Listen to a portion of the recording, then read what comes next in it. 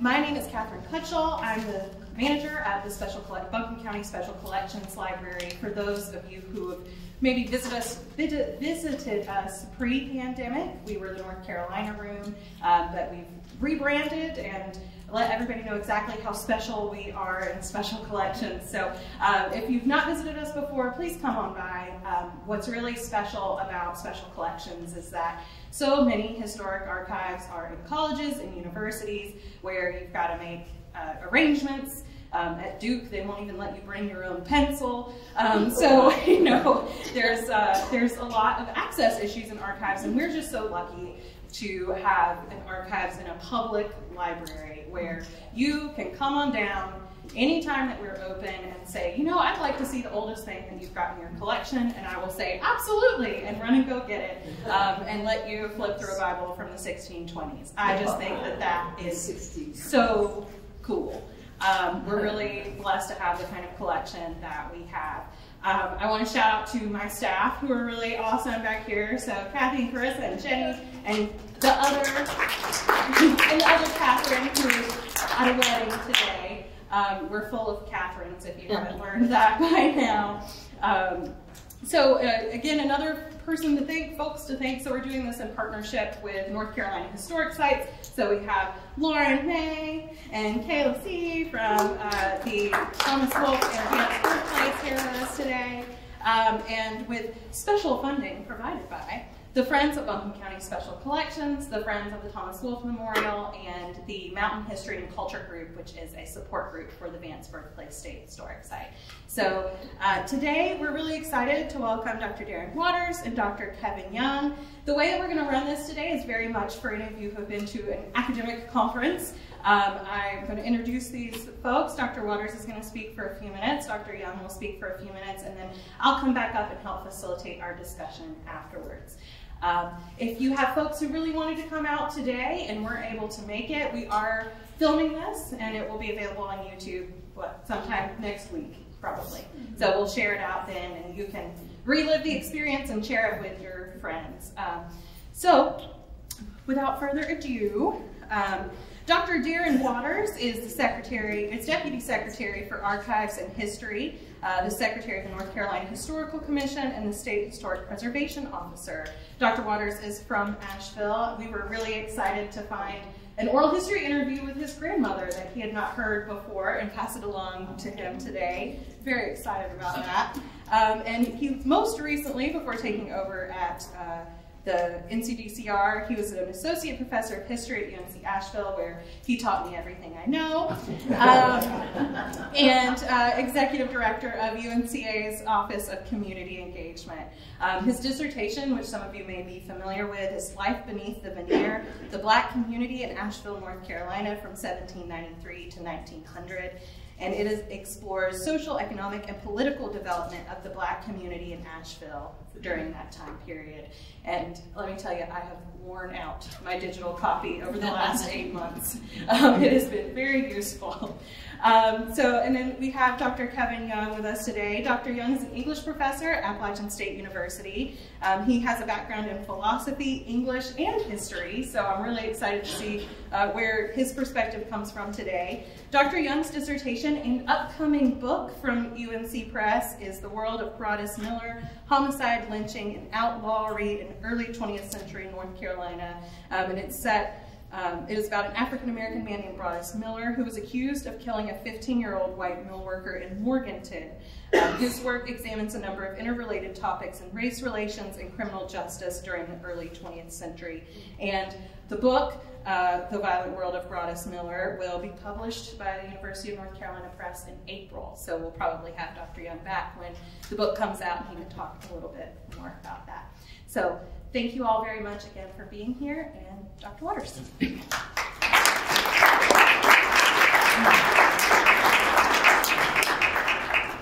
Thank you all. Good to see you all. And Catherine, thank you for that kind introduction. And let me just say about Catherine, there's students who are just the bright stars out there. Catherine is one of those. It's interesting that the students that I had who I still see as those bright stars, there are no guys in there. I get to work with, Catherine, and Catherine serves on one of our friend support groups for the state archives, so I see her quite often. And then I get to see another one of my really, really strong and those bright stars of a student, Liz Menendez, who's at our site at Charlotte Hawkins Brown. So I see her all the time, and she's there, just really moving things. And I said, I'm not surprised. These are the students who were just those bright stars when I was teaching in the classroom. And I'll say about Catherine as well. Catherine was one of those students that, while she may say that I taught her everything she knows, she taught me a lot. She's one of those students who make you nervous, because at a certain point in time, you're going to walk into the classroom and they're going to know more than you know. That's Catherine. So when I walked into the classroom and Catherine was there for a while, I had to make sure that I was kind of on point with what I was going to say, because she knew more than I did. It's good to be here with you all. I've been kind of trying to apologize for not being in touch with some of my closest friends like Deborah Miles, and haven't talked with Dee in a while. This job that I have now keeps me more busy than I ever would have known. But it is a fun job. I have a great team of people that I get to work with. Lauren out at Vance, Kayla here at the Thomas Wolfe site, which are two of our 27 state historic sites across the state of North Carolina. About to add a new one, the Thomas Day site in Milton, North Carolina, up in Caswell County. So that is coming at the end of this month, when we will officially bring the Thomas Day site into the state division of state historic sites. My job also has me overseeing our museum division. If Secretary Wilson were here, or if he were watching me now, he would tell me not to forget to say that DNCR is the department that does the fun things for North Carolina. We take care of the things that everyone loves about the state. And he would say from A to Z, from the arts to the zoo. I have tried to get him to switch the word archive first, because it comes in the alphabet before arts. He hasn't done that yet. But it's a fun job, because we're doing history in some form or fashion every day. Now, Thomas Wolfe, let me just jump to that. Catherine said we had a few minutes. In my book, a few minutes is like 3 minutes, right?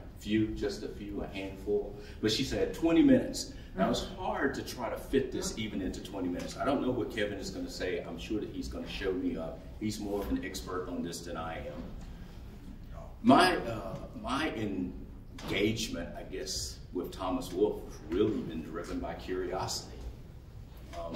That curiosity got started when I was writing my own dissertation about the African American community here. And it's interesting to read Wolfe's work, because while he fictionalizes most of everything in his work, in Look Homeward, Angel, and other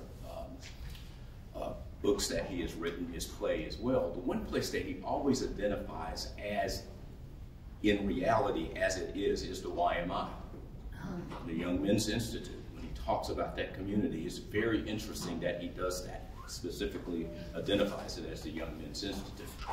So as I'm writing my dissertation, I decided to incorporate, if I could, Wolfe into the dissertation. And I did this by talking in the last chapter of the dissertation, which I have here. You can see, Catherine can see, I've been going back and forth through the dissertation as well, trying to get a book manuscript written on this thing, but that's been a challenge to try to do, especially in my current role. But the last chapter of the dissertation is called Barely Seen, Rarely Heard. And it looks at the politics of the period that I cover in the dissertation, beginning from the period of slavery all the way up to 1900. The bulk of it deals with the post-Civil War period. I tried to avoid Civil War stuff as much as I possibly could, but then got drug into that by my former colleague, Dan Pierce at the university. And it became probably the most rewarding class that I taught on the Civil War and Reconstruction. Just totally enjoyed teaching that class and never would have expected that I would. But Wolfe, if you read the last chapter of my dissertation, it looks at how the African American community here in Asheville, while there was an effort to try to be engaged in the politics of the city, that many of the city leaders just ignored the community, especially the main community, the East End community where the YMI is located. So over time, this community would become, as Wolfe describes it in his work, and in fact, I'm just going to go to this page in my dissertation of where I ended up using Wolfe, was looking at the fact that the city council, the board of aldermen, would hear what African Americans were saying the needs of their community were, but then would table it and never come back to it. No resources were being put into this community. So Wolfe, when he writes about this in Look Homeward Angel, about that community, this is what he said. This is what I said, and then I will reference his work in here of how he describes the community. Based on these continuous complaints, the condition of the city's most central black community appears to have been in the process of developing the conditions that Thomas Wolfe later described in his autobiographical novel, Look Homeward Angel.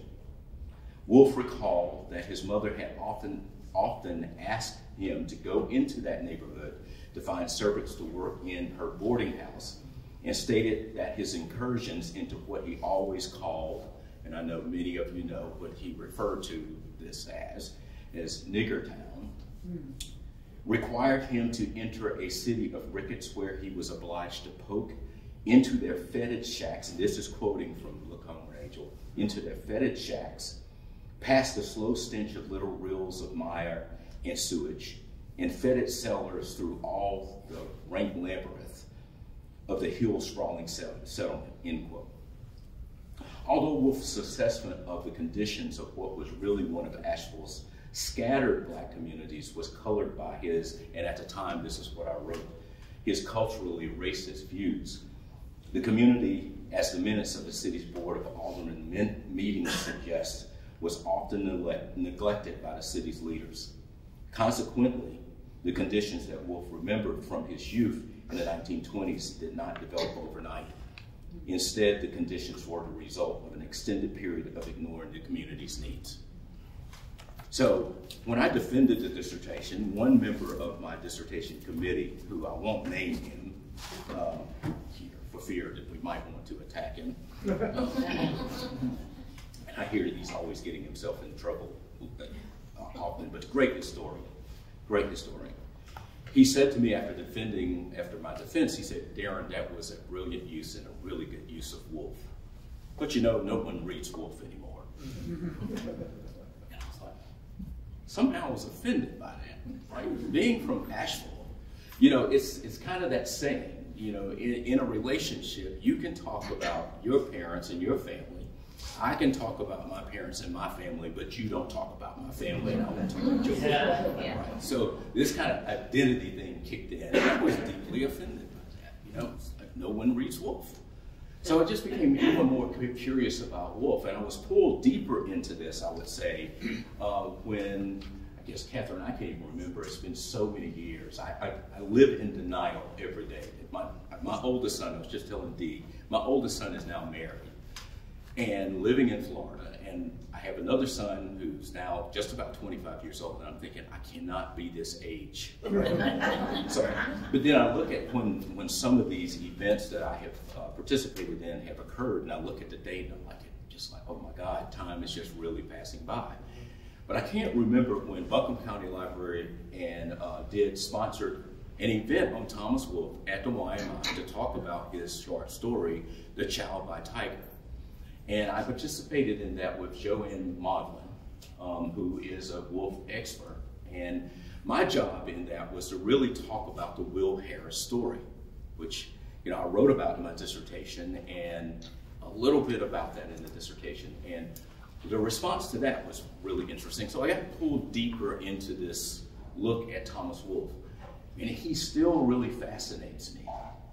And he's brilliant at actually capturing people and characters. I mean, he's very detailed. People talk about that he's wordy, but I find the wordiness actually kind of refreshing because he really describes people in a way that I think just really gets at the heart of the reality of who human beings were.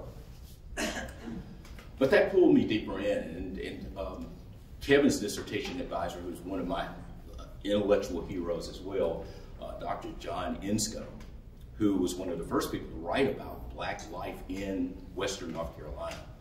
I mean, I had to really push hard to get my dissertation committee, with the exception of John Hope Franklin, who was on that committee, to get them to agree to let me do the study on the Black community in Asheville and Western North Carolina. They did not think that I would find the resources to do the study. That's what it was. John Hope Franklin was the only person saying, let him do what he wants to do. And nobody was going to challenge John Hope Franklin. So, said, you know, have at it. What made the work really move was because of Biltmore, developing a relationship with Biltmore State. And Biltmore opened their archives, and there was just a plethora of information that just poured out of that. But I told, people have heard this before, and I'll say this. I love Asheville, I love my hometown. I have a very large family. We celebrated my dad's 82nd birthday yesterday. He is the oldest of 10. I am one of, what, I think 32 grandchildren of that side of the family. There's hardly anywhere you can go here in Asheville and people do not know who you are. So when I left in 1985, I had no intentions of coming back to live. I'd come back to visit family and do all of that. But then imagine my surprise, because I write this dissertation, I get pulled back to Asheville. I see Anita is sitting back there. Anita, I could tell stories about my first interactions with Anita when I came back. And, you know, Anita, I've never forgotten that you put me in a room with John Hope Franklin's poster staring right over me, saying, you know, remember, this is the guy that you've got to answer to. But anyway, I had no intentions of coming back to live. I kind of resisted even the offer to open up a tenure track position at UNC Asheville for me to track like, I want to go back to the Triangle. I wanted to be close to where the boys were. You know, just, it is what it is. But I came back, and it turned out to be a very rewarding experience. But what I'll say is, I told people, I said, and I know my dissertation was going to bring me back to Asheville to live. I would have written a different dissertation. But it is what it is. And it worked out really good because, you know, it allowed, I think that everyone should have the opportunity to live in their hometown as an adult. You experience the place in a very different way. And I had that opportunity to do that. But John Inscoe and I started getting into this back and forth because after I engaged the story, The Child by Tiger, I was just like, Wolfe is just a fascinating figure to me. And what was happening to him over time.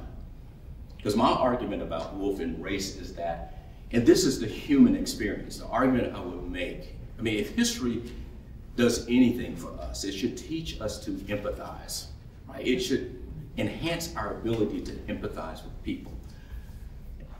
I don't know that it always does that, but it does. I have been haunted for a long time by the words of Winthrop Jordan in his mammoth book, which all of us who went through these PhDs had to engage Jordan's work, White Over Black, of what he says in the introduction of that book, when he's writing it in the 1960s, while the civil rights movement is in full swing. But he said, you know, the challenge for the historian is to be able to step back and to read history forward, not backwards. That is a major challenge. Think about it. Because what you've got to try to do is to put yourself in the feet of the actors of that time and look forward and think about it. We know what happens because we have the ability to kind of look back and see all of the ramifications of decisions that were made. They don't necessarily have that, the benefit of that, when you're moving through the process, right? When you're living in real time. So the challenge for the historian is to be able to do that. Catherine knows I would make this argument all the time. Try to step back. Read history forward. Don't read it backwards. So Wolfe, I have tried to do that with Wolfe. And I firmly believe that Wolfe, over time, had he lived, I would believe that he would probably have fallen in the category of a Robert Penn Warren. I think that he would have become another Robert Penn Warren, someone who bravely, Robert Penn Warren, who I say bravely dealt with the issues of race even in his own heritage. I mean, he was the grandson, I think the grandson of a Confederate veteran. If you read his small essay, his small book, legacies, the legacy of the Civil War. It's a cathartic exercise, I think, for Penn Warren, because he's trying to deal and to reckon with that heritage. I highly recommend it. I believe that Wolfe was in the same place. And I think that The Child by Tiger somewhat demonstrates that. An effort to try to begin to work things out. I just recently, was invited up, I guess, a couple of years ago by my good friend Terry Roberts. And Terry asked me to come up and to welcome the Thomas Wolfe Society here. He said, we'd like for you to do the welcome for that. I thought, well, that will mean going in and just maybe saying, oh, welcome to our city, right? And then leaving. He told me, no, you've got about 30 minutes. And I'm thinking, okay, I'm gonna be in a room with a bunch of Thomas Wolfe experts. Makes me very uncomfortable. It's extremely intimidating, which probably many of you are too. So I still feel that sense of intimidation. But I ended up talking in that speech about, in that brief talk, and I'm burning up time here, Catherine, I know, to make a couple of points about you. What I feel that we have a responsibility to do is to, if we can, as human beings, if we are able to empathize, to give people the space to grow, right? If they can open their minds, right, and engage new ideas, then you may see a person change over time on some of, I write in the dissertation that these are his culturally racist views. But I think that if you read even Of Time and a River, read that book, you see a changing Wolfe, especially when you get to the end of it. And I'm still trying to work through the end of Time and a River, when he tells you, I have a thing to tell you, to really understand it. But I would highly recommend, if you have not read it, to just sit a while with that. What was going on with Wolfe as he's working through it. I have up here another book. I hope I'm making sense of what I'm saying, these reflections, and I'll sit down in a few minutes here, Kev. But Joel Williamson's book, The Crucible of Race, Black-White Relations in the American South Since Emancipation. Dan Pierce used to say this was my Bible, because I had it everywhere I went.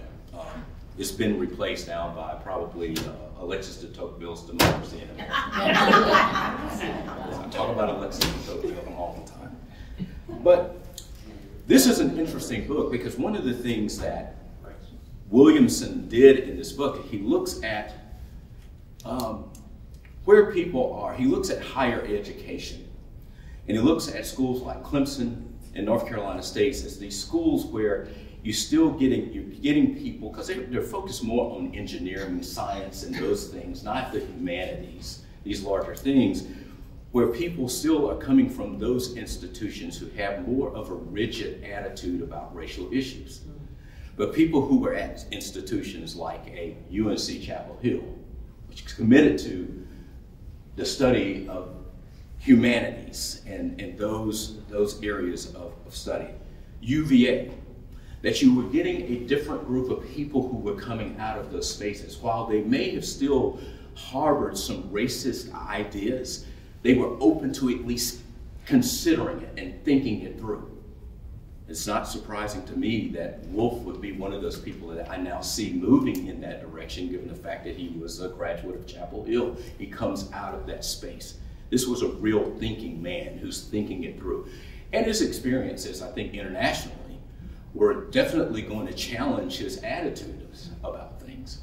I think the boldness of the fact that he was willing to do that, and I'm taking this from my very last conversation with John Franklin. I had this amazing conversation with Dr. Franklin about 3 months before he died, where I went up to his house and I just sat there and I just unloaded on him about what was going on in my own mind. Because I was very rigid on some of the things that I thought and I had learned over time. But going through the master's degree and then the PhD, especially at institutions like UNC Chapel Hill, there was this anxiety that it created because all of these new ideas were getting introduced that you had to consider. And so it started changing the way that I saw certain things that I was very rigid about. And Dr. Franklin actually said to me, when I left his house that day, we had a 3-hour conversation. And it was rare because I normally went to his house. I took my sons to serve as buffers between me and him because he intimidated me to death. And he would pay more attention to Jonathan and Lewis than he did me.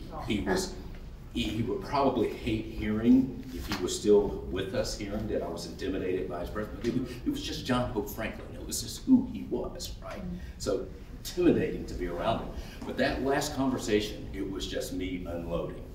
And he sat there. And as I left his house that day, he said, Darin, he said, I want to applaud your courage for taking a journey that you have to take.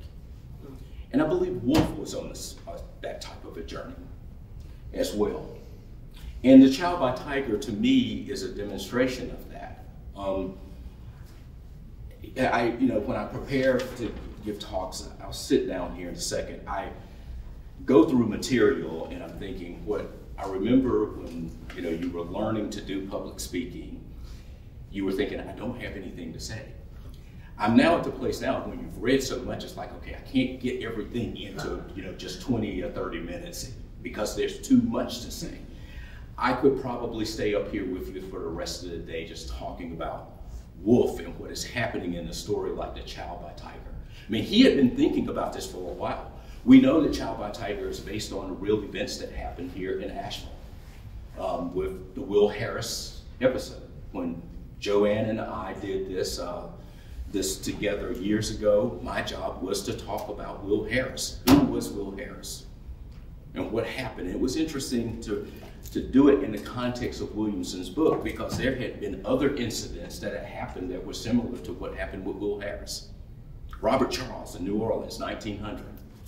If you read what happens to Robert Charles in New Orleans in 1900, it is so strikingly similar to what happened here, you would be like, was it just a complete repeat? Did they follow the story of Robert Charles, who Joel Williamson describes here probably as the first black nationalist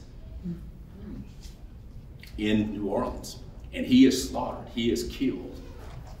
And the interesting thing about reading that is that there is a reaction not just in New Orleans to what happens to Robert Charles. There's a reaction in other parts of the country. In Chicago, a black man is found in the middle of the street just screaming at the top of his lungs because he thinks that he's going to be killed by white people the same way Robert Charles was in New Orleans. There were incidents of reactions to Robert Charles's murder and essentially lynching in 1900 in New Orleans, just as as far away as Detroit. It's ironic to think in 1906, and Wolfe is 6 years old, when this incident happens here in Asheville with Will Harris, the murders, 5 people I think murdered in that incident. The Wolfe is 6 years old. This was deeply imprinted on his mind and he remembered it. So even after he wrote Look Homeward Angel, he's over in Switzerland. He writes back to Max Perkins and he basically says, I'm thinking about my new book. I wrote this up for the introduction to my book manuscript recently, trying to tell the story about how he tells his Max Perkins, I want to write a story.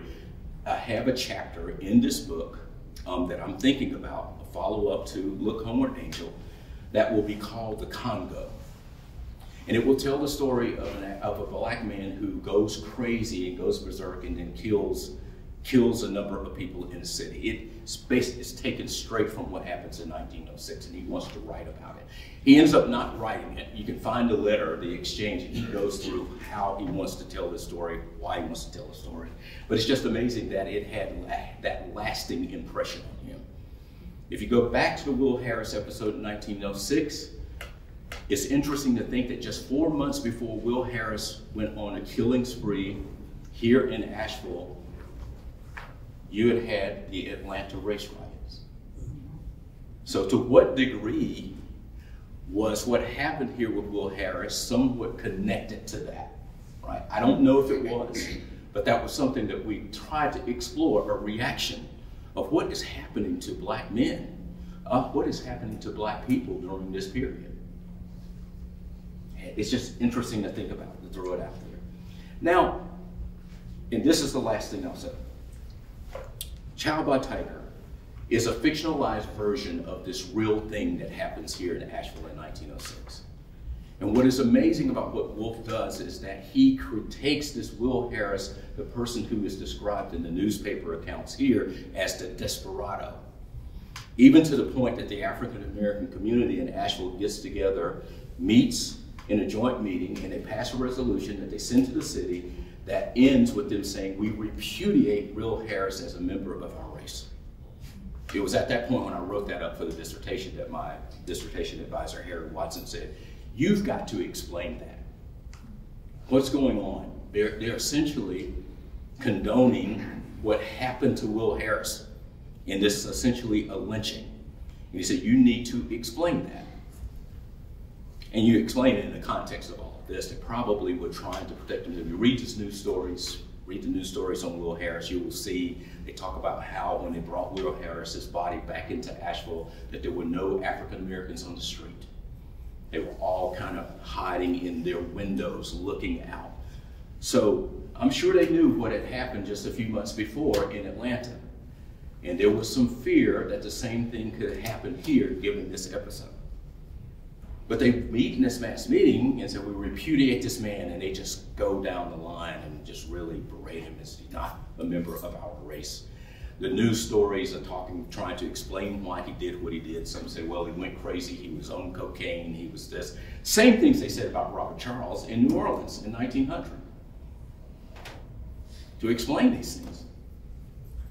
But Wolfe creates a sympathetic figure in The Child by Tiger. He's not this hardcore desperado. This is a sympathetic, and that's saying something about what is going on in Wolfe's head at the time. And then I found out by reading further in another scholar on Wolfe, I can't remember his name, but he says that it's not lost on him that when Wolfe wrote The Child by Tiger as a short story, that he was reading Black Thunder, which is the story of Gabriel Prosser's rebellion in Virginia. One of the books that comes out of the Harlem Renaissance writers. He's reading broadly. He's doing what some people don't do. They don't read, and they don't read outside of what they want to read, what they agree with, and nothing else, right? You don't want to challenge. But Wolfe is reading outside of this. And interestingly, he takes Will Harris and he names him Dick Prosser. Borrows the Prosser name, right, from Gabriel Prosser's rebellion. So it raises the question, what is going on in Wolfe's mind? What is happening as he moves across time? I'm going to stop, but make one comparison. One of my favorite heroes, historical figures now, hero is Hugo Black, former Supreme Court Justice, who, if anybody knows the story of Hugo Black, he becomes probably the most liberal member of the court, right? He's the one who is saying these Bill of Rights need to be applied broadly. And he's making that argument.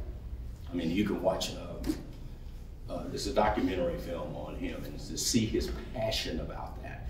It's really Hugo Black who helps to guide the Brown decision through the court. Because when Earl Warren comes on the court, at the time he's new, Hugo had been there for a while, nominated to the court by Franklin Roosevelt. If you recall, there was some question as to whether or not he would be confirmed as a Supreme Court Justice. Up until the time that he went on radio to explain some things that were in his past, up until that time, the most listened to radio broadcast in the world had been the abdication of Edward VIII, from when he abdicated the throne. When Hugo Black went on radio to explain, after being nominated for the court, to explain why it was that he had been a member of the Ku Klux Klan in Alabama, it became the most listened to radio broadcast. Everybody listened to see what he was going to have to say. I just recommend watching the documentary. He explained it. He made the point that living in Alabama at the time, if you were going to move politically, there was no way you were going to be able to do that unless you were a member of the Klan. But he's kind of this stealth figure, to the point that he then becomes the Supreme Court Justice. He's pushing rights across, broadening the expansion of what we know as our rights as citizens of this country, to the point that Alabama has still not rescinded its decision to ban the return of his remains to the state of Alabama. I bring up Hugo Black just to say that people can change, right? People can make a move, and I firmly believe, and we'll answer questions, it would give an opportunity to delve into that a little bit further. I think that Wolfe was one of those people. I'm just going to end with a quote that he gives about America, I think, in Time of the River. And it's just a beautiful quote where he talks about America, and he says this: America, it is a fabulous country, the only fabulous country. It is the only place where miracles not only happen, but where they happen all the time. And those miracles might be people moving over time as they engage different ideas. And I believe, for me, and I may be wrong about this, as I said, I am no expert on Thomas Wolfe, but that may have been the case with Thomas Wolfe, and I think it was. It would be at least the argument that I would make. Thank you.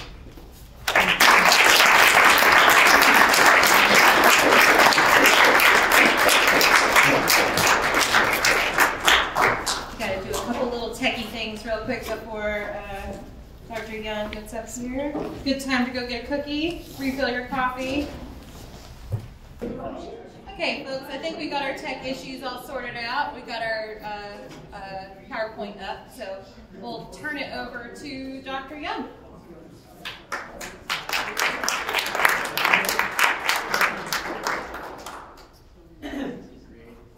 Thank you for being here today. I'm in a difficult position. I don't know how I could possibly follow what has just been said. I think someone has proved that Wolfe, in some respects, is wrong. You can go home again. It's only a question of how long you want to stay there. But yeah, that was a phenomenal presentation.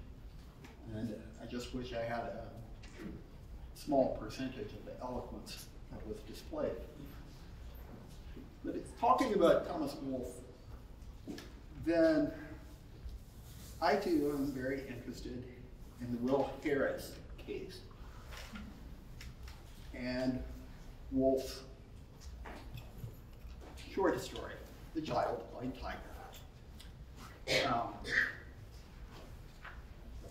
1937 short story about Will Harris. But who is, or who was, the real, quote unquote, real Will Harris?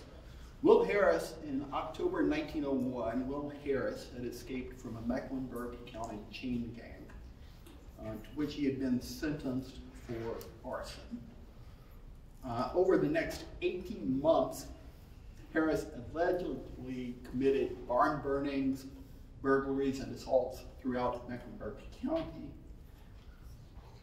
In April 1903, he was arrested in Baltimore, Maryland, and brought back to Charlotte to stand trial. Pled guilty to 9 counts of robbery and assault with a deadly weapon, and was sentenced to 25 years in the state penitentiary. Then in August 1903, Harris had escaped from prison and returned to Mecklenburg County, where he shot the husband of his former girlfriend.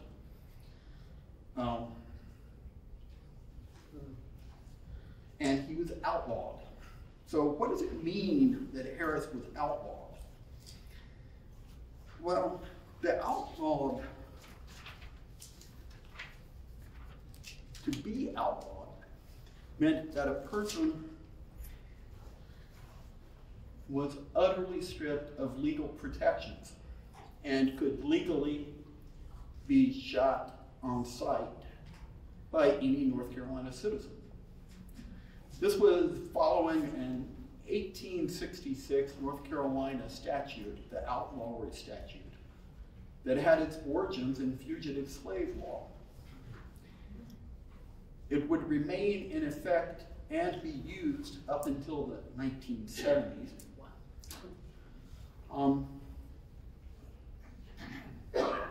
Stripped of all legal protections, based on fugitive slave law, could be used against wanted individuals of any race who have been charged with a felony, Any two justices of the peace or any superior or Supreme Court judge could issue an outlawry proclamation, and it gave every North Carolina citizen the right to arrest the fugitive. If the fugitive was called upon to surrender and then attempted to flee or resist arrest, then every North Carolina citizen had the legal right to kill them. Without a trial, without having been convicted, but he could still legally be killed. This is Will Harris, Mecklenburg County outlaw. After being outlawed, Will Harris from Charlotte became a legendary figure.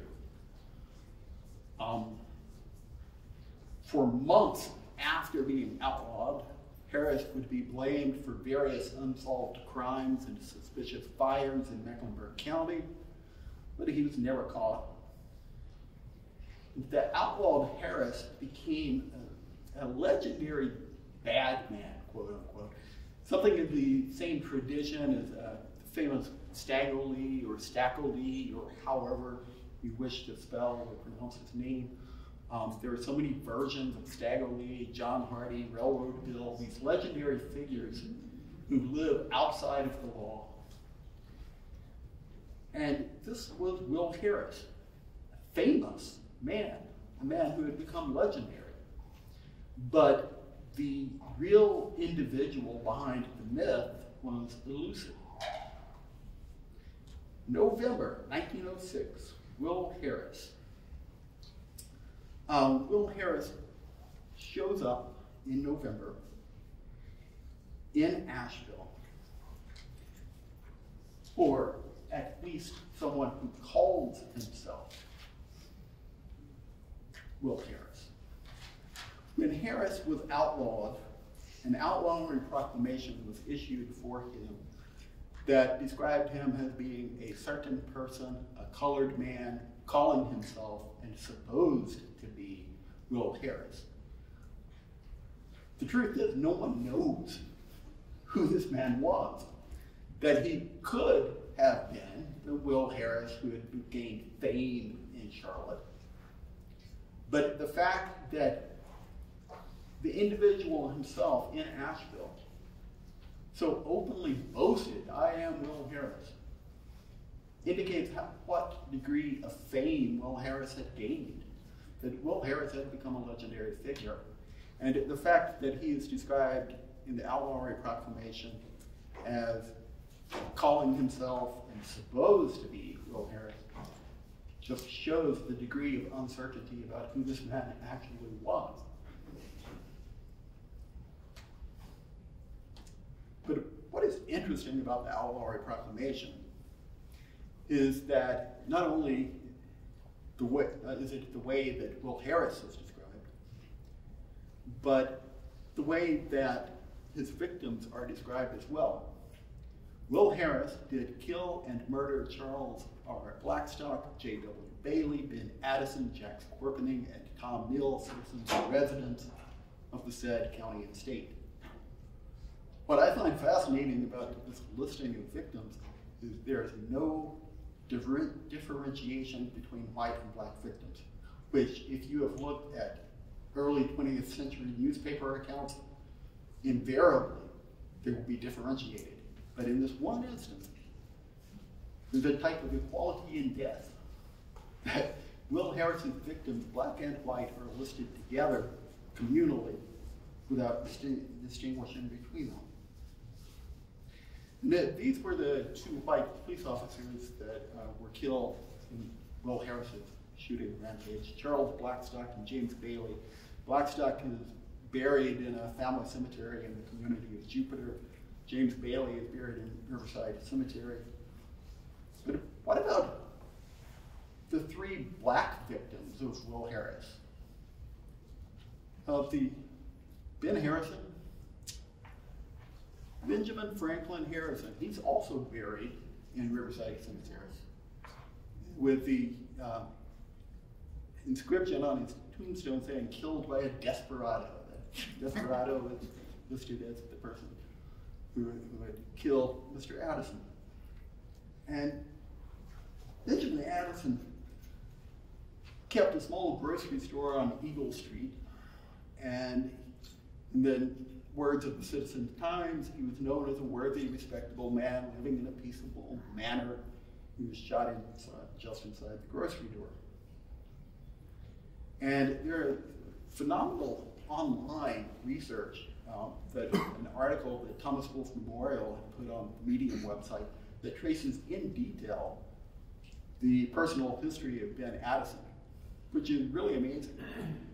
Born in Fredericksburg, Virginia, had enlisted in the Civil War in the closing months, had mustered out of service in Jacksonville, Florida in 1866, had lived in Boston and then in South Carolina.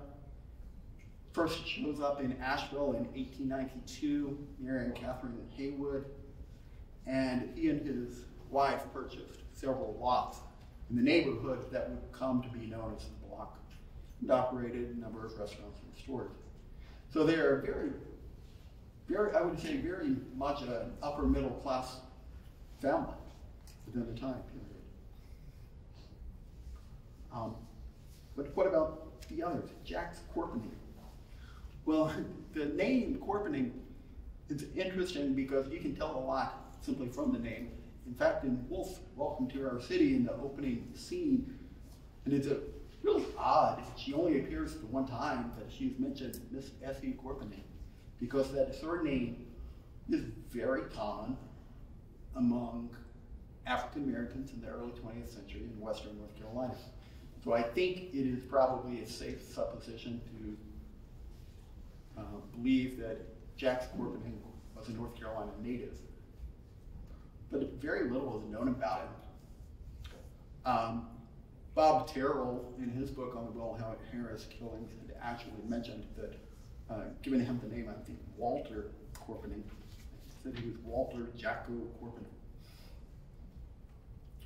What about the next victim of Will Harris within the black community? Tom Neal. There's a 1900 census listing for Mr. Neal in Asheville. And the census listing, it shows him living on Velvet Street, which actually connected Eagle and Beaumont Streets, until urban renewal eliminated the street, I think in 1979. You can also see from the census listing that Mr. Neal was a North Carolina native.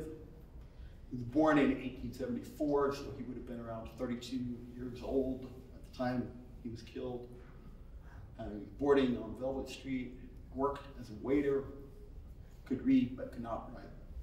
3 of the 5 people Will Harris killed were black, and as Darin had mentioned, there was the large community meeting in the aftermath adopting resolutions denouncing the crimes of this alleged Will Harris, who had proven at such awful cost to others his utter unworthiness of human life, which is rather severe. And notice again, though, he's labeled the alleged Will Harris. After his death, there were so many stories about who this man actually was, so much speculation. Some said that they had known him in Virginia. Some said they had known him in South Carolina. It's like he appeared from nowhere and has from a mysterious background. So was the man in Asheville really Will Harris? That's the name that is assigned to it, but who knows? What about the character of Dick Prosser in The Child by Tiger? He was deeply religious and went to church 3 times a week. He read his Bible every night. It is amazing what a sympathetic character Thomas Wolfe has made Dick Prosser into.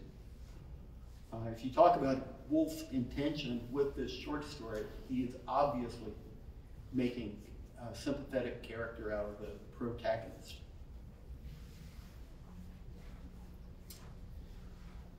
Wolfe, later in the short story,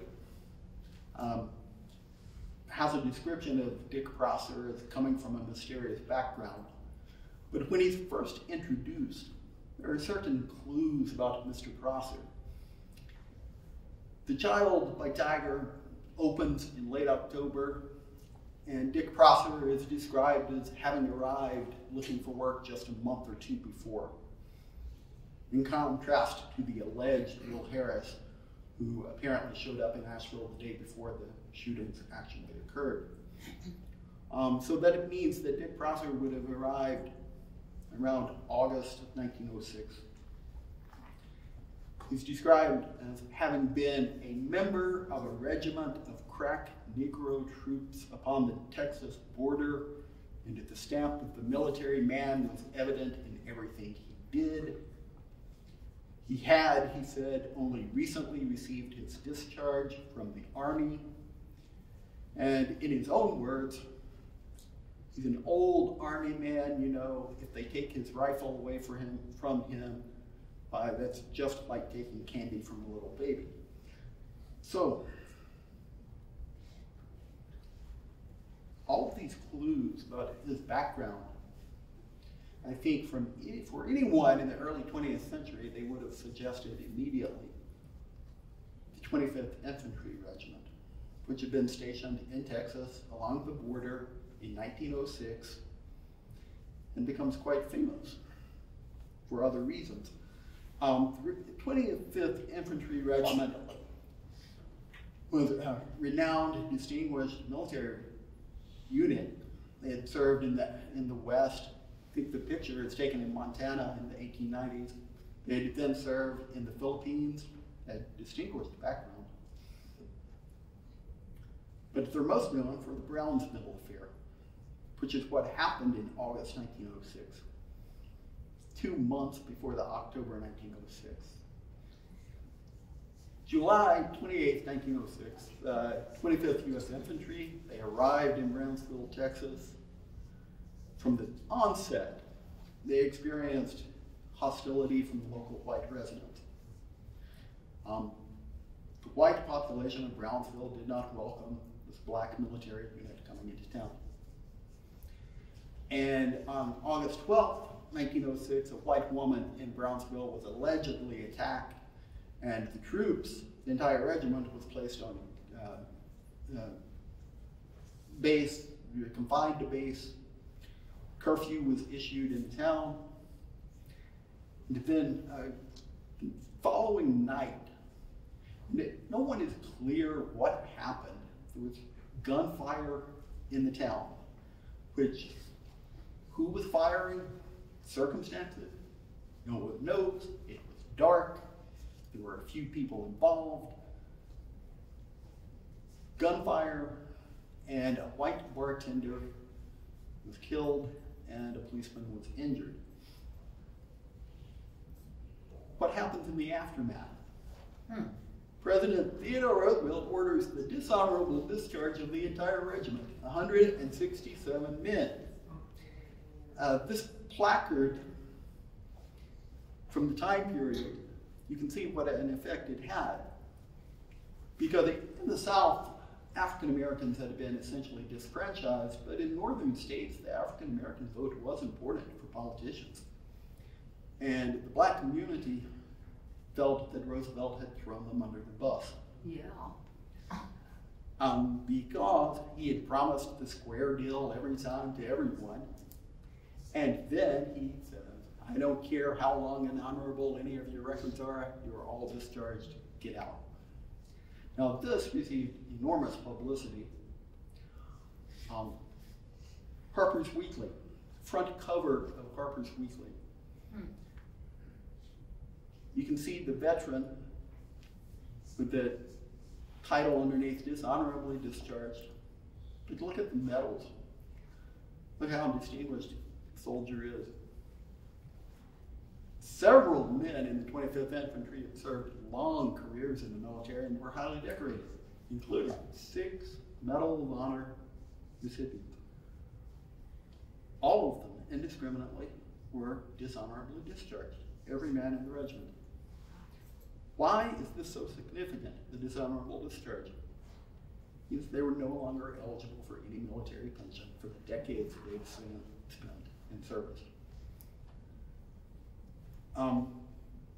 There was ultimately a review, and about a dozen soldiers were reinstated, but the vast majority of the regiment were out of luck. In the early 1970s, in the Nixon administration, there was a review that dishonorable discharges were rescinded. Of course, this is, what, nearly 7 decades after the fact. There was one surviving member of the regiment, and he ultimately got to receive his pension when he was in his 80s. But all the rest, no. So, Wolfe's description of Dick Prosser: he had been a member of a regiment of crack Negro troops upon the Texas border, and the stamp of the military man was evident in everything he did. He'd only been recently discharged from the army. If they take his rifle away from him, that's like taking candy from a baby. I think it's clear what Wolfe is connotating in the images that he's drawing up for any early 20th century reader. And what he's done with Dick Prosser is he has made Dick Prosser into a sympathetic figure, someone who has been terribly wronged. And then he talks about the display of the dead outlaw's corpse, when the alleged Will Harris was brought back into town and displayed in the undertaker's front window in downtown Asheville. And approximately 2,000 people came to view the dead body. Wolfe: it was in this way, bullet-riddled, shot to pieces, open to the vengeful and morbid gaze of all, that Dick came back to town. The mob came back right to its starting point. They took that ghastly, mutilated thing, the corpse, and hung it in the window of the undertaker's place for every woman, man, and child in town to see. I think it has always been the same with people. They protest, they shudder, they say they won't go. They're too refined, they're too civilized. But in the end, they always have their look. What is amazing about this story is that the most disgust, the most outrage that Wolfe shows in the story is ultimately toward the mob at the end of the story, and the display of the dead black man's corpse. And he talks about how something had come into the narrator, who was a young boy at the time, how it had come into their life, he and his childhood friends. Something had come into life, into our lives, that we had never known about before. It was a kind of shadow, poisonous presence. Moving forward for a bit. Well, I'll tell you what, because I'll be honest with you. This PowerPoint presentation, somehow in the technical aspects of it, there's some super glitch that has happened in all the slides are disorganized. But what Wolfe is doing in The Child by Tiger is amazing to me, because instead of dealing with what would have been the easiest fictionalization process of the story, which is to emphasize the bad man, to emphasize Will Harris as a villainous figure, he makes Will Harris into someone who is a sympathetic figure.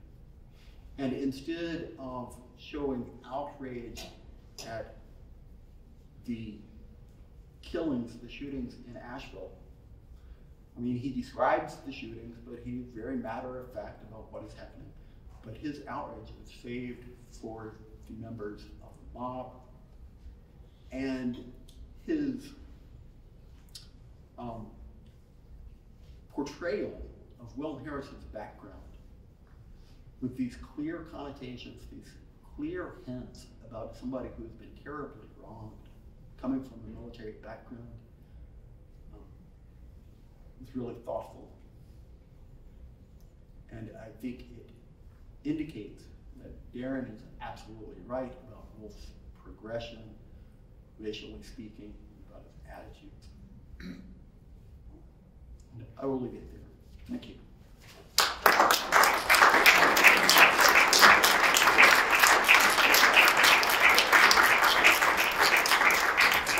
One more round of applause and thank you for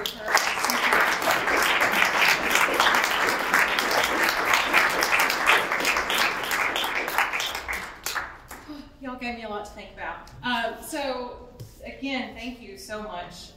That gives us all a lot to think about, I'm sure. And I will admit that I read Child by Tiger for the very first time this morning. I actually the talk that you were speaking about, Darin.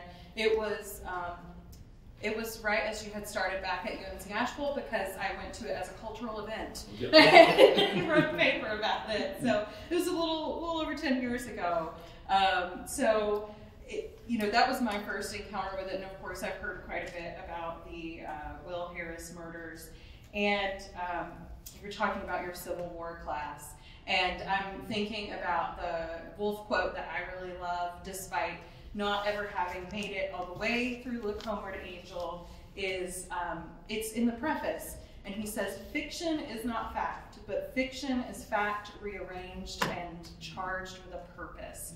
And so it made me think about that Civil War class, because I love the way that you taught it, and trying to teach it to think forward was, we would watch an episode of Ken Burns' The Civil War once a week, and then we'd have to write a paper and tell him how bad it was.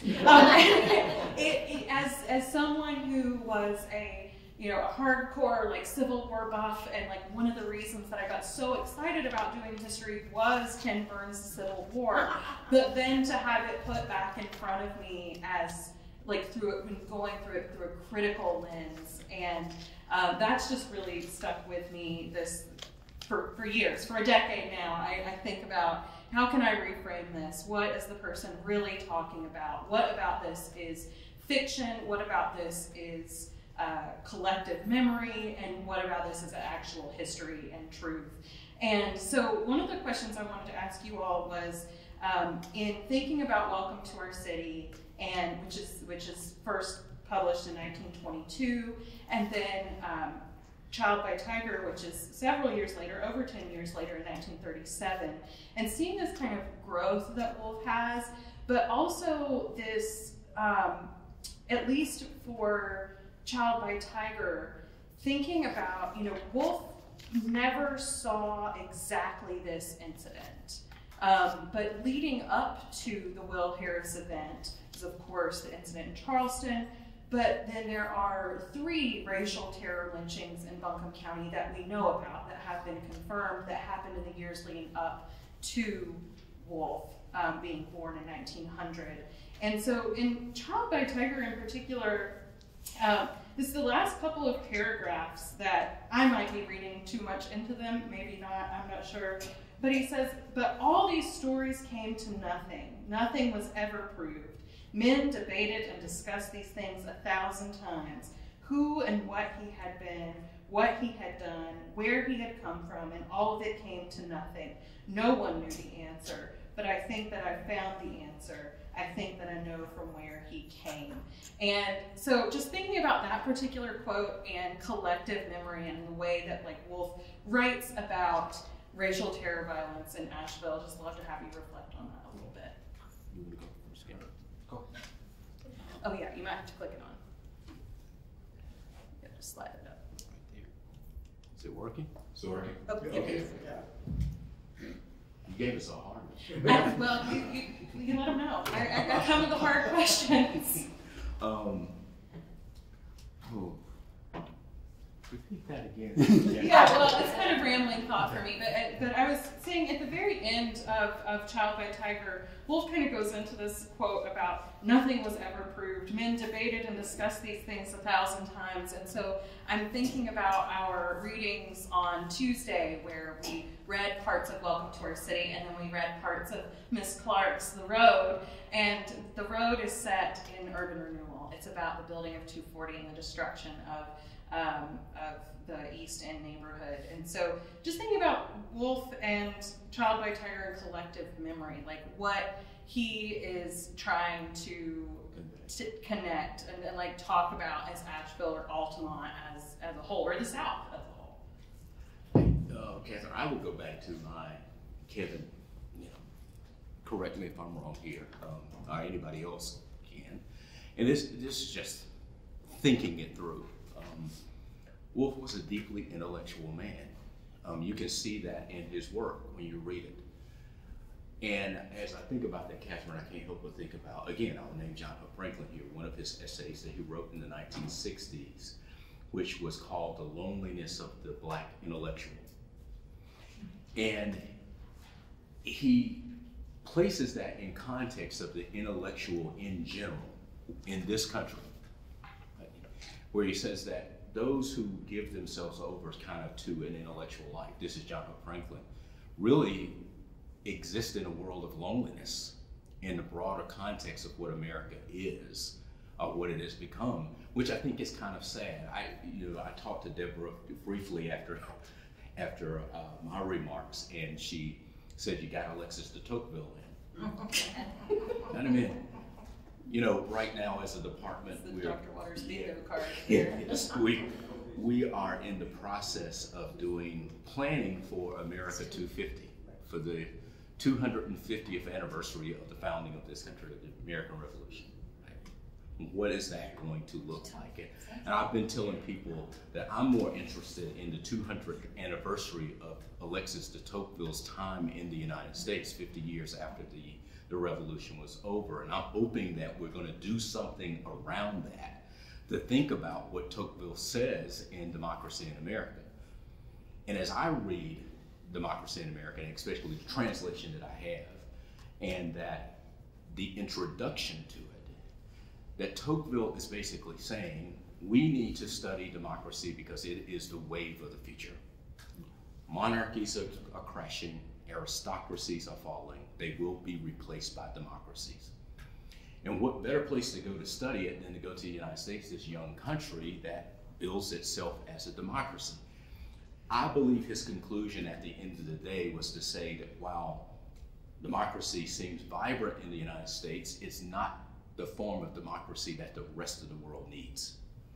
And he's arguing that it's so heavily tinged by what I try to say is a radical form of capitalism, that there is this forgetting, of the project itself. Catherine knows I would ask students in class, does America have a purpose? Does it have a mission? And very few students were willing to answer that question, because they didn't know. Here we are about to celebrate America 250. What is this project? Tocqueville goes on to say that there's this great forgetting that is occurring.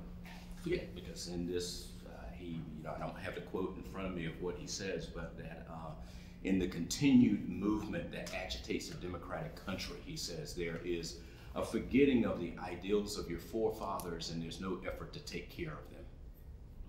Because we're just getting things. It's about getting things as much as we can. So Americans seem to be so obsessed with that they feel that even in the getting, that they will not live long enough to enjoy it. This is what he says about us. And I will argue that W.E.B. Du Bois was equally concerned, because my reading of Du Bois's Souls of Black Folks, and especially the chapter of The Quest for the Golden Fleece, is that he's arguing what will happen to these people, to my people who have experienced America in a very different way, that gives it a soul, the project. What happens once they are able to engage in this capitalist enterprise? I believe that's what he's arguing, and he's concerned about that, what that means. So I'll bring Wolfe back and say, to say with John Franklin and in this essay on the loneliness of the Black intellectual, it's a lonely space to be in, because you're the ones who are thinking. You're thinking through these things in a larger sense.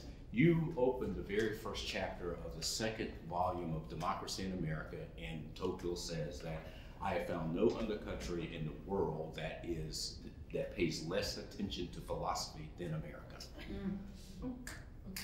There's a philosophy that moves them, but they have no idea what it is. They don't think about it.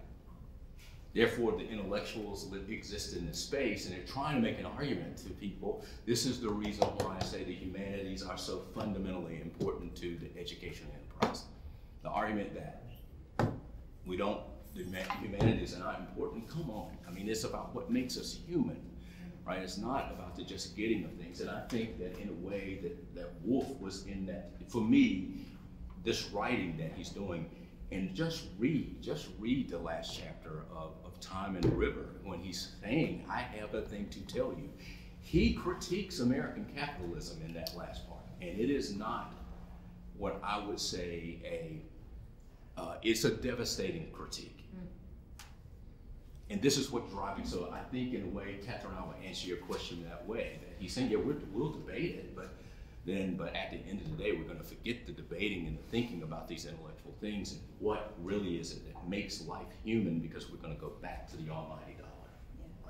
Yeah. That's so interesting, because in Welcome to Our City, one of the random themes that I think he just wanted to squeeze in there because he's Wolfe and he has a lot to say was, there's this discussion with the governor character, and there's a lot that they talk about back and forth about the sort of destruction or very intentional picking apart of the state university system. And so already at 22, 23 years old, having just graduated from UNC Chapel Hill, he's seeing that they're trying to mess with the liberal arts and to destroy the liberal arts because they're getting a little out of hand. So I think that's an interesting thought too. Kevin, did you have something else to say or something to say? Sure. Yeah, just building off on actually the point you had made, that it was what had struck me in Welcome to the City as well.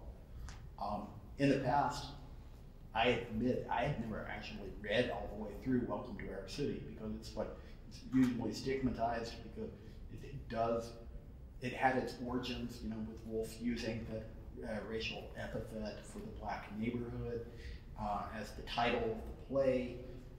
It's generally considered to be one of Wolfe's adolescent works. He was so young, and it's just a mess. So all I had ever done previously is I looked through the play, and I had taken these stage directions that he gives, which give a really interesting perspective on a white outsider's view of the black neighborhood in downtown Asheville. Because here he is, a white outsider, and he's looking and he's seeing things. He's an outsider, but it's interesting because you get very few descriptions like that anywhere else. So you have, it's a unique source. But what struck me when I was reading it, and it made my jaw drop, is the relevance of not the racial per se issues that he discusses in the play, but university systems. Like when he talks about the School of Business, we require our students to have 1 credit hour of fine arts because it's good for relaxation. And it's like, whoa, I thought the whole, mushrooming of business schools and the hostility toward humanities departments, I thought that was relatively new, but this is over a century ago. It's incredible. That's why I fell in love with Welcome to Our City. I first read it while I was working on my master's, and I was, wait, hold on, is this the news, or is this Wolfe 100 years ago? Because it is so deeply relatable, and he does such a fantastic job of pulling on that silly satirical booster language. For those of you who are Facebook friends with me, I put up a quote from the Asheville City Directory in the 1880s versus a quote from Wolfe and asked who was who, and it turns out that the more loquacious of the two is actually the City Directory. So somehow in trying to, so questions in the audience, I want to engage you all. Yes? Yeah, I would like to raise this question with anyone who's interested in Thomas Wolfe and Child by Tiger. I think that too many people have accepted the news stories that were reported and Terrell's account of what happened, because I was able to find a record of Will Harris, born to Will and Hulda Harris, in the 1890 census of Asheville. Will Harris grew up and he worked for a very wealthy family as a butler about the age of 17 in a house, I'm sorry, I don't have my notes with me, in a house that's now where the school is on Merriman. He mustered into the Army, was reported in the Citizen Times in 1899. He served two services in the Army and mustered out in California in 1905. He served in the Philippines. I mean, this is all public record that I followed. When Will Harris came back here, he lived with the Flack family. Jill Flack was the girlfriend, supposedly. He lived with the Flack family on the east side. When they sold that house, they moved to a new house that's where the current county jail is. But the family moved, but he didn't. He moved in where he was a driver next door to the Old Kentucky home. I found the name of the family who had a black driver living next door to the Old Kentucky home. So Will Harris knew the driver that lived next door. When they talked about throwing a football with the driver who lived next door, that was his life experience. Now, how he happened to fictionalize it and everything, fine. I mean, and your other history. But one of the things that calls to question is, yeah, Will Harris was notorious across the South. I found records of him being arrested in multiple states, all over the South. Maybe they were using the name. Maybe it was a common name. But Will Harris, who died here, was born here, lived here, worked here, enrolled in the Army from here, and came back here after he served. I am absolutely positive I'd be happy to provide you with the historical details. Anyway, I just think that needs to be corrected. I really do. Thank you for sharing that. We're all about a good vertical file in special collections, so if you'd like to bring your research... That's where I got a lot of information. Great. Perfect. Yes, we're doing our job, setting the record straight. And I think that's what's so wonderful about... I've been talking quite a bit about revisionism versus negationism recently, and what historians... like, our job is revisionism. That's what we do. So to talk poorly about revisionism is kind of odd. Did y'all have a response for that? I do have to say, you bring up the issue of revisionism, Catherine, and I have to make this comment. It's like, Eric Foner, the great historian, written about Reconstruction, and this story is out there. He got into this back and forth, I guess, back in the 1990s about revisionist history and debating none other than the former vice president's wife, Lynn Cheney, on this whole issue of revisionism. And then he was called by a reporter to ask him about this whole idea of revisionist history. Where does that start? Where did that begin? Was the question that came to him. And he said, probably began with Herodotus. And then the reporter says, oh, can you give me his number? Wow. So this is where we are. Yeah, and I would just say, like, I would love to see documentation on it, because I think that's fascinating. And if you have the records for it, that's awesome. I'll provide it to you. I'll find a way to connect with you again.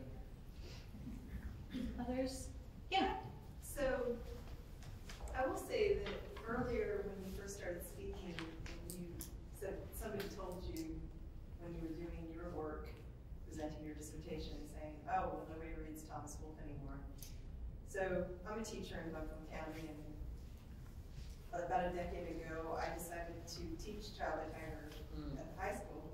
And it was one of the great, we came to the Thomas Wolfe Memorial, it was deep, just in short. And this is why we kind of started doing research, because the students' reaction to this short story was so huge that I couldn't shake it. I was like, what's going on here? Like, this is very exciting. And what is it in this story that made the whole room just like different, changed, altered?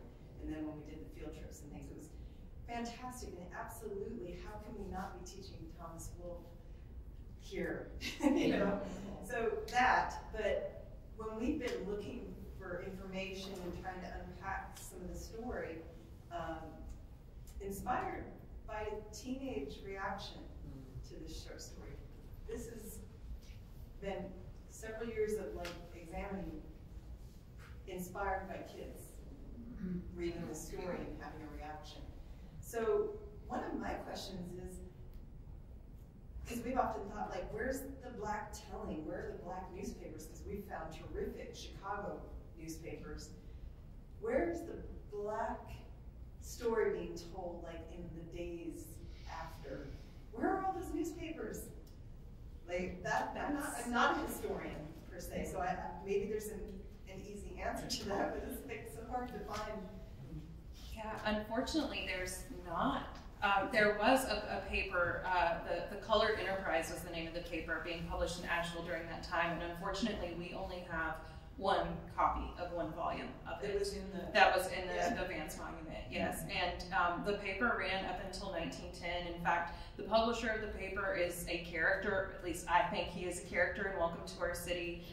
He's positioned as like a Yankee agitator, as someone who was born a free black man who has been to college and is riling up discontent in the Easton neighborhood. But I wonder, other papers? I mean, there's really, I'm not sure. We're not sure what happened to the Colored Enterprise. It's kind of odd.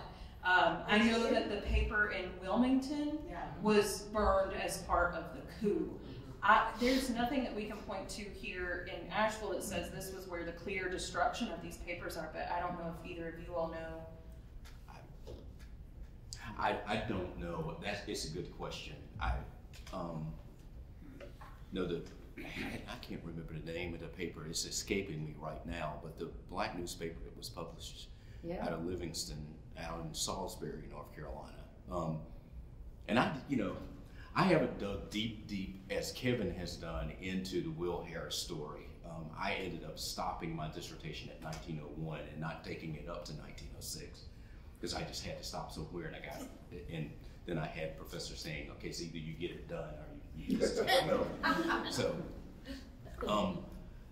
but one of the challenges, I mean, Ancestry, I think now, newspapers.com has tried to digitize a lot of the African American newspapers that are available, but there are a lot that are not.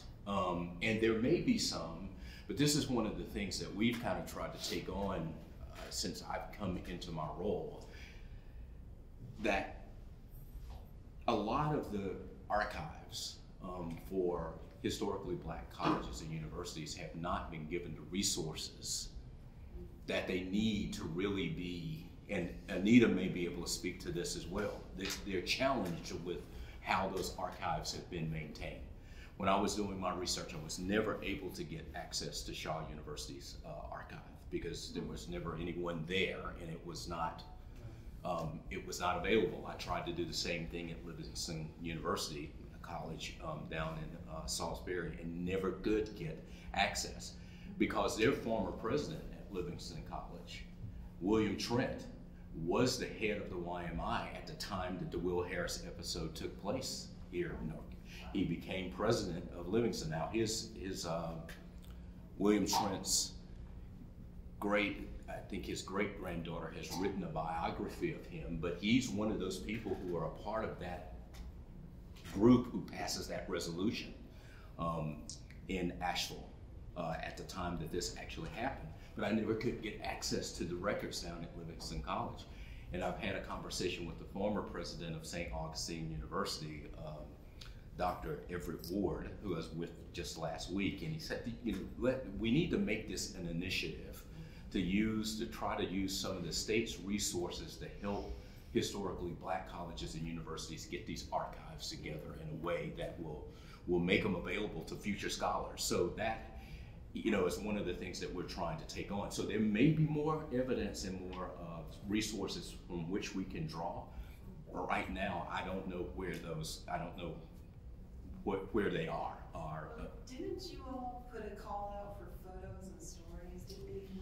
Yeah, so, and Dr. Waters' response in this question was going to lead me toward, a question about accessibility. So recently in talking about revisionism, and I've been using Dr. Ensko as an example because my research kind of follows in his Mountain Master's footsteps and trying to learn a little bit more about slavery here. And I say that, Dr. Ensko literally could not have done the research that I am able to do now when it comes especially to newspapers.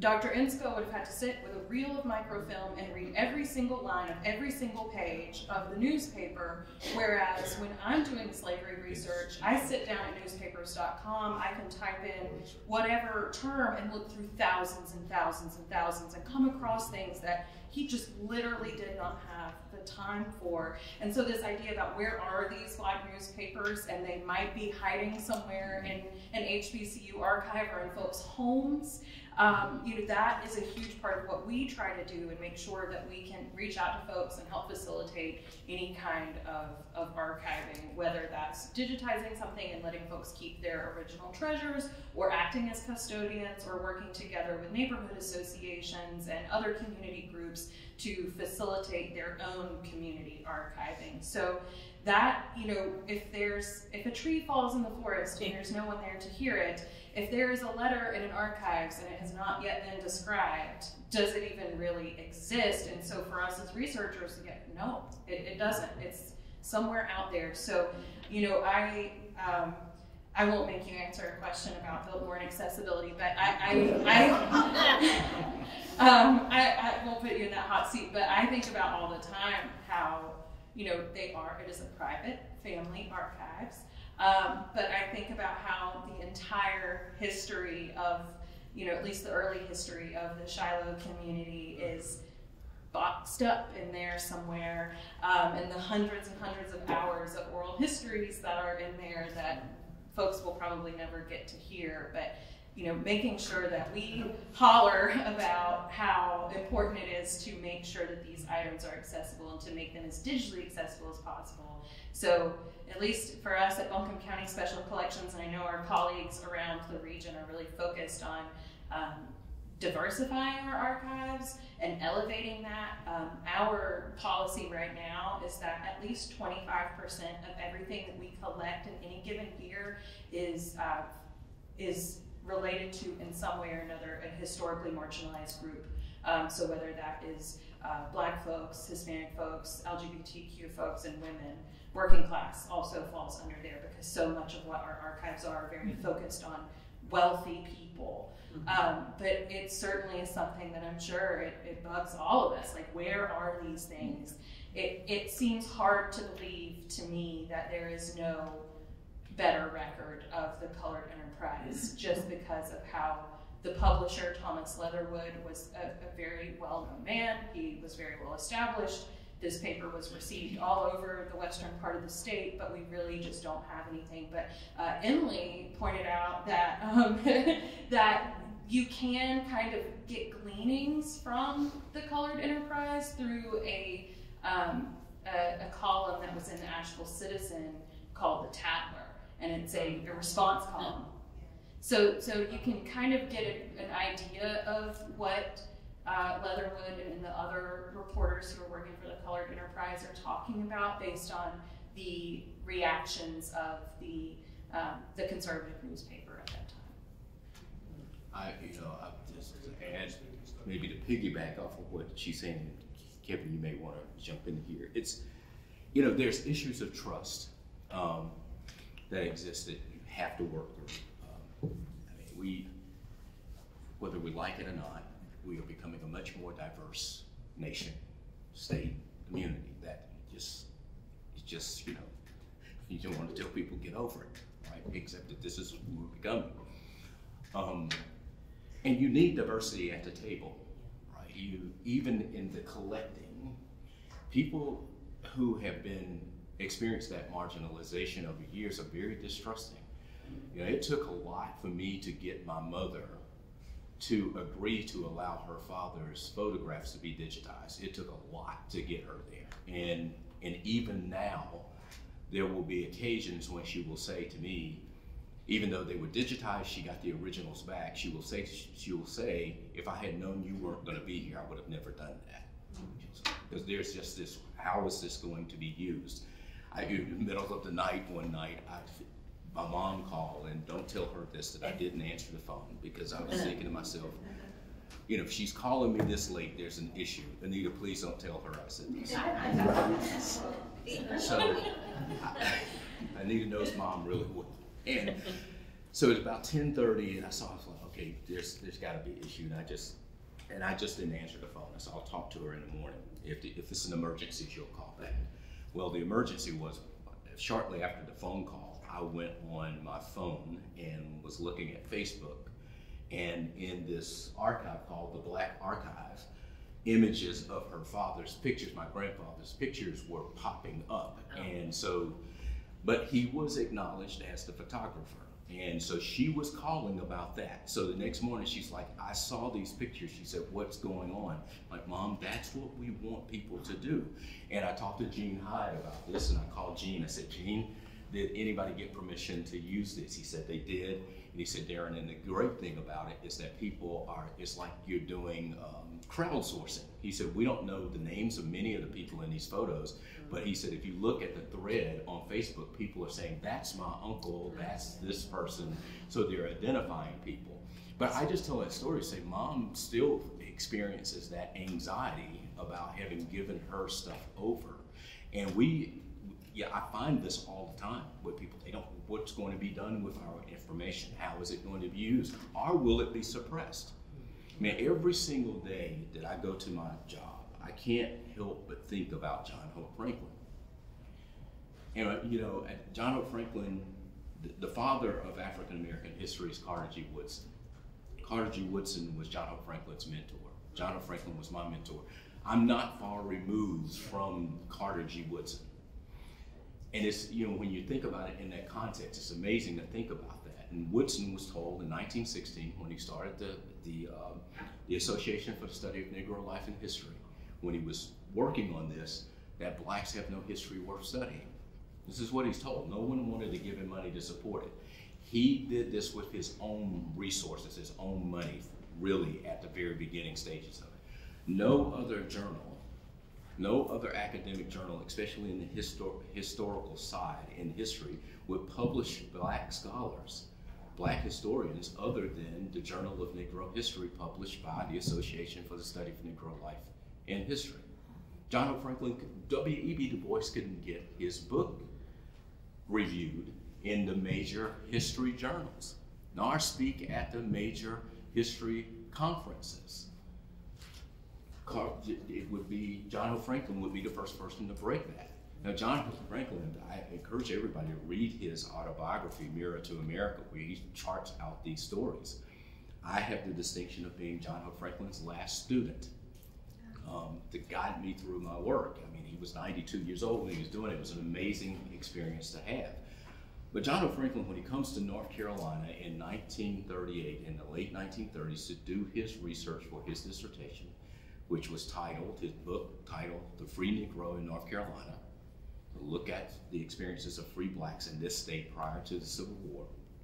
He walks into the archives, not in the same building that we're in now, but that building still stands in Raleigh.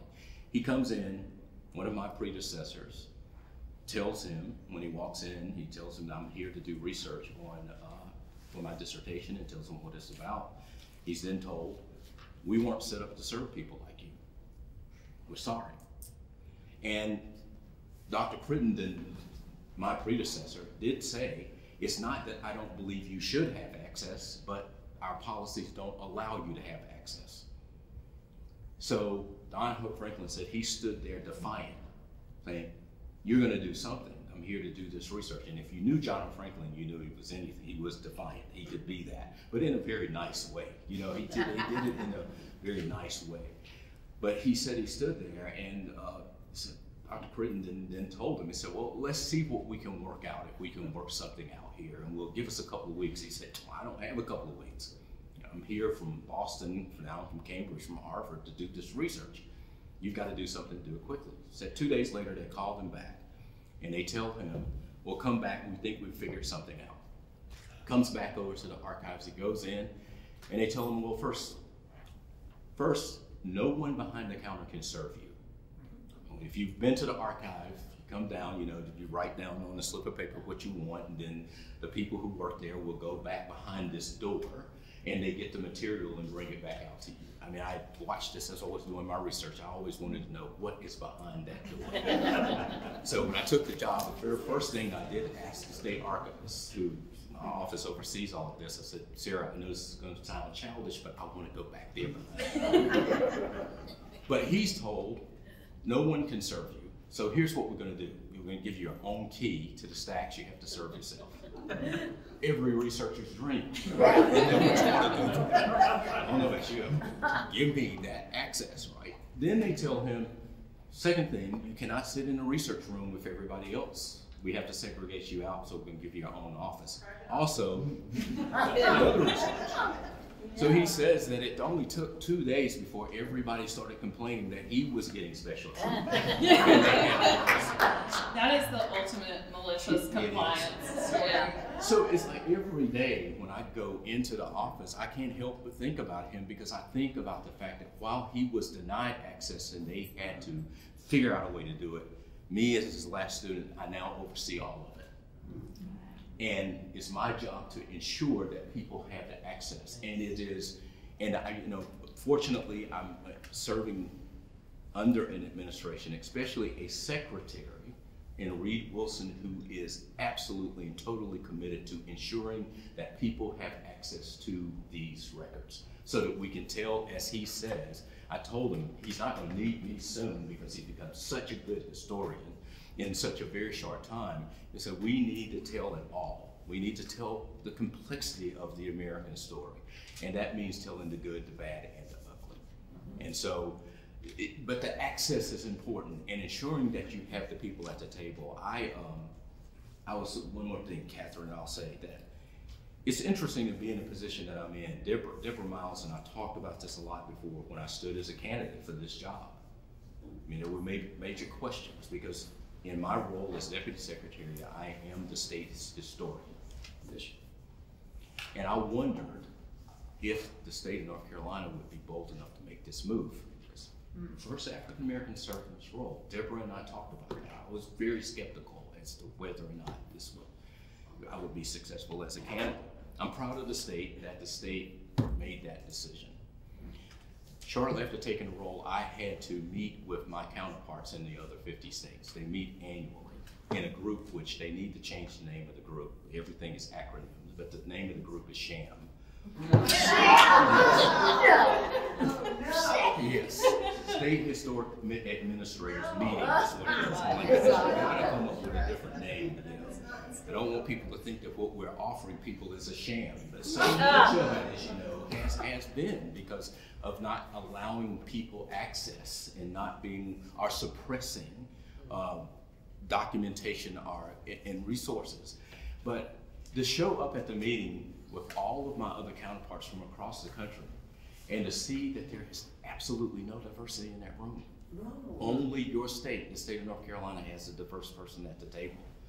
Everybody is sitting there talking about America 250 and we need to be telling the diverse stories, but there's no one.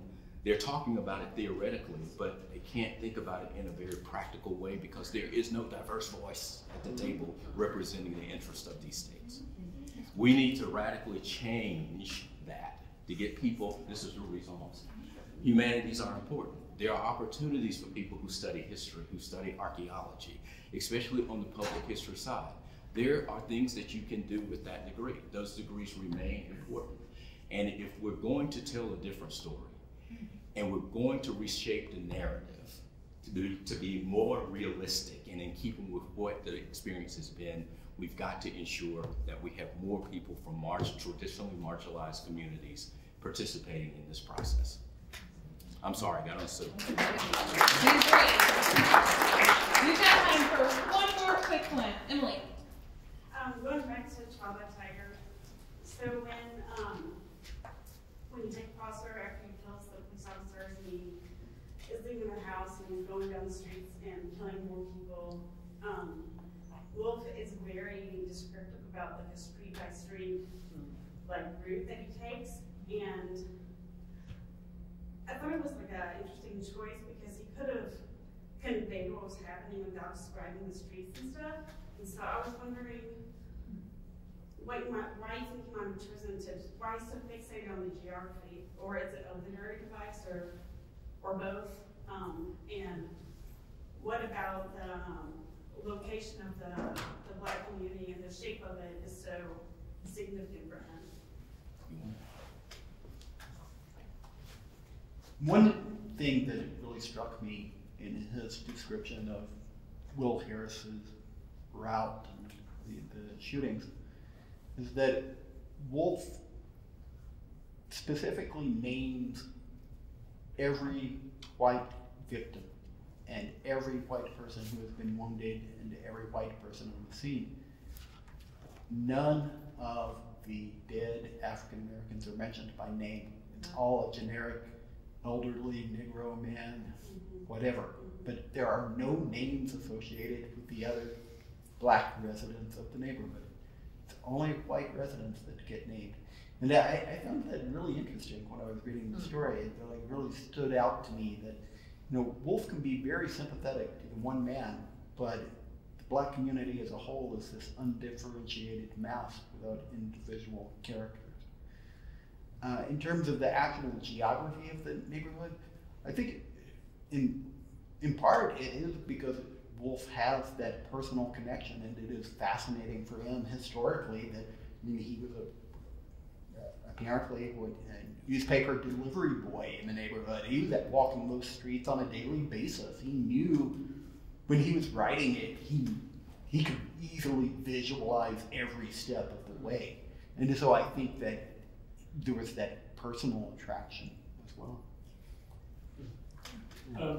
If I could add this, Pearl Flack lived with the Flack family in a house where the county courthouse, the county jail is now. Pearl Flack was supposedly in some relationship with him. If that whole thing transpired there, that's at the head of the street, and if you go from there geographically, it's right down Eagle Street to downtown. I mean, you don't have to make up, that is exactly where everything happened. Yeah. And Wolfe does a really good job of describing that area in Welcome to Our City too. And I think it's like what Dr. Young said, is that he had that paper route and could just, he knew it. When I'm reading it as somebody who's lived in this area for over 20 years now, it feels relevant to me, because I can visualize it. I've been there. I know what it looks like. But it is not really relevant to somebody who's never been here, and that his audience is much broader than this town. And I'm wondering why he chooses to be so fixated on something that most people can relate to, I think that's a really wonderful statement to close out on. It's Wolfe. I can't answer that question. He's very descriptive. I agree with Kevin that he looks at the African American community, at least in The Child by Tiger, as this kind of collective mass, and he doesn't differentiate people. But you get something very different in Welcome to Our City, where he is describing characters. I mean, to me, when I read Welcome to Our City, it was after having reread Ralph Ellison's The Invisible Man, and the description, how descriptive Ralph Ellison is in The Invisible Man.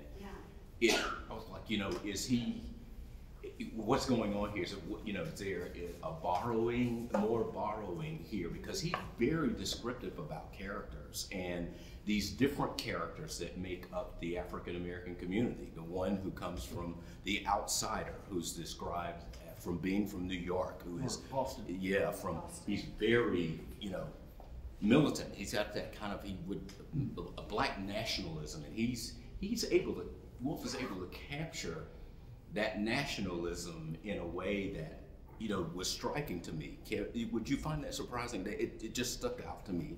But he also describes this guy as fair-skinned, which it gets into all that is going on around the whole issues of social Darwinism at the time, and the arguments that are being made about those who are mulattoes, and that this is the group that is much more aggressive and agitative about these things because of the mixture of the white blood. So he's probably thinking as he's playing with that, because you will know that the one character in the African American community who's presented as passive is described as a much more darker complected person who's a Southerner.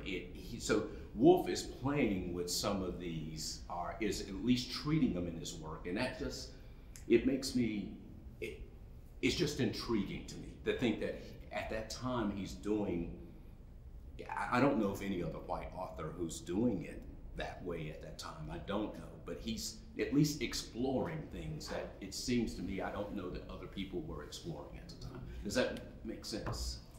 Yeah, I mean, I think like in comparison with like just the general theme of Welcome to Our City, I found it like kind of relevant to the description of Dick Prosser's like route, because it's so much about the location and the length of the streets and like the where it is in terms of the river, and like there's so much in downtown, and like, you know, I wonder what issue he is working out in himself about like black ownership of his city, you know. And I would point this out too, that around the turn of the century too, later on, he may have been familiar with William Hannibal Thomas. That's another figure who's an African American who writes a book about the American Negro, which is just essentially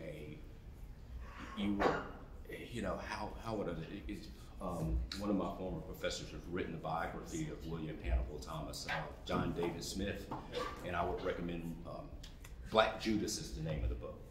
And Hannibal Thomas is, playing right in the hands of white conservatives at the time of saying, yeah, your attitudes about black people are true. And so this book has been written and made me think, as I see Wolfe play with these characters and the descriptions that he's given them, he may have been referencing William Hannibal Thomas's work to be able to describe them in the way that he does, these characters. So it's an interesting time, the early 1900s of what is really going on and is happening. And you've just got so much going on. You've got Ida B. Wells, who is out there, who's doing so they got to place it in the context of all of those things that are happening. This makes sense. I mean, you got me kind of going here. Well, I know, I was like, this is hard. It's hard to moderate conversations in a room full of history nerds. But we've got 30 minutes left while the library is still open, so I'm going to have to cut off conversation for now, but I encourage you all to mill about, drink some more coffee, get some cookies. Please take a look at the back table. We've got some events coming up, and we'd love for you to take our events survey so we can hear more about from you all what you'd like to hear from us. So thank you all so much again. Have a wonderful evening.